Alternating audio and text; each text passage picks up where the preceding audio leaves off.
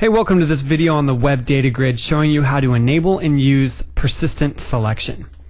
To get things started, let me show you exactly what's involved. Now I have two grids on this page, both WebDataGrids, and one of them is using paging while the other one is using virtual scrolling.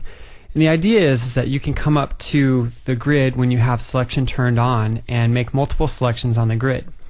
In the past it was difficult to maintain those selections if you changed pages. But now if I come over and switch to page 2, I can select this item here, number 10, and if I come back to page 1, you'll see that those items still remain selected.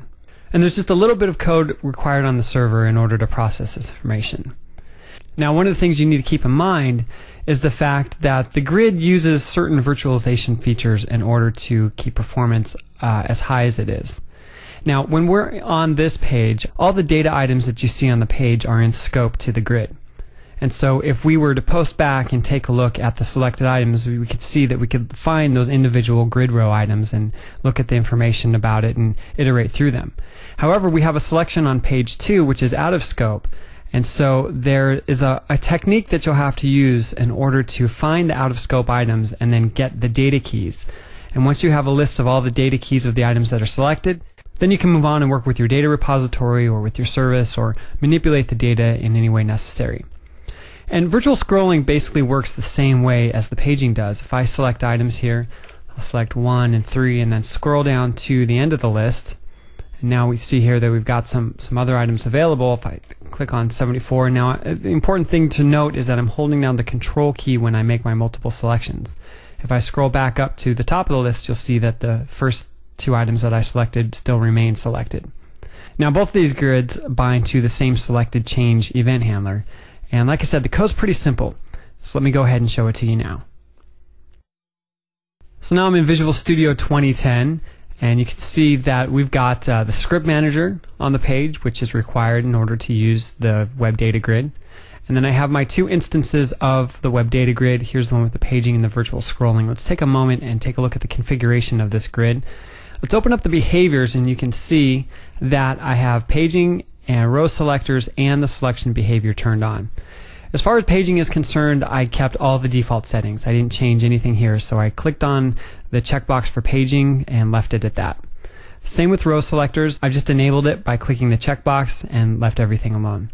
The only customization I made to the behaviors was in selection. You can see here that the cell click action is set to row, and that means if you click on any cell within the row, it'll select the entire row. The next thing that I did was enabled cross-page selection, and this gives us the behavior that we're concerned with of being able to select items, change pages, and those selections remain persistent. And then finally, row select type. I want to be able to select multiple rows, so I put this to multiple. You have the none, single, and multiple as options there. Now, as far as some individual customizations to the grid itself, something that's important as you're working with the grid, you need to make sure that the data key fields is pointing to the primary key fields that the grid is working with. So in this instance, the grid is bound to the products table from Northwind, and so the primary key value here is the products ID. Other items here are auto-generate columns is set to false, and these items here will be more relevant when we do virtual scrolling because the virtual scrolling requires that you set a height, but I have them at the same dimensions here just for the time being. The only other thing that you need to be aware of is that the event that we're handling is the selection.rowSelectionChanged event, and that's bound up to the event handler. So let's take a look at the code and you can see what's involved. So as selections change within the grid, this event will fire, and the selected rows event Args is the class that will be available to you that will allow you to query the grid and find out what's changed. So the first thing that I'll do is create a generic list of integers in order to store the IDs. Now this may be integers, it could be strings, depending on how your keys are set up within your database. You might have some composite keys, so you have to deal with arrays. This is just the products table within Northwind, so it's done very simply. So I have a list of IDs, and then I've got a couple variables here that I'm using in order to track changes. So as I do casting from how the data lies within the grid because it's stored as an object, I'll set it to this ID, and then this index is just here to track what index we are in the loop because we'll need that in certain circumstances. So once I get in and start looking at the current selected rows, what I want to do is make each one cast into a grid record. Now remember back when I said that certain items will be in scope and certain items will be out of scope depending on where you are in the grid. So if you select a couple items on the first page and then page to another item, select one more item and then post back to the server, what you'll find is that the first two rows that you selected will show up within the current selected rows collection, but those object instances will be null. And so we need to check and see if the row is null, but it's a part of the collection, then we know that it's out of scope. The data's there, we just have to go and get it a different way than you might normally think. If it's out of scope, then we'll go to the current selected rows and we can call the method getIdPair. And this is accessed by the item index. So even though I'm doing a for each, I'm still tracking the index value so that I can use that. So if this is the first record, index will be 0 and it'll pull out the pair, and then from there I can take the instance of this ID pair object and convert it to my integer and take the value out of the key. Now again, remember, the grid has to be flexible enough in order to handle any type of keys that you have within your database. So this comes as an array, and so I can just pass in the 0 indexer. This is probably what you'll end up doing most often. Pass in that 0 indexer, convert it to an integer, and then now I have a value within my ID variable.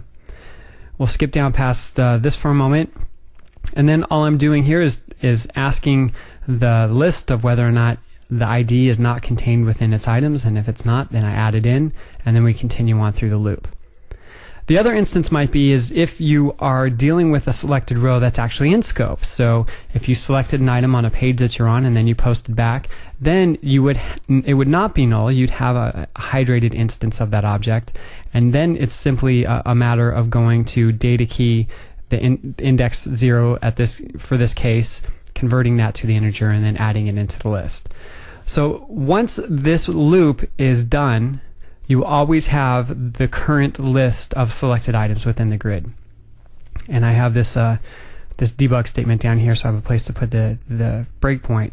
But you can see all you need to do is then take that list and make a call to your database or service or any other type of operation that you might need to do.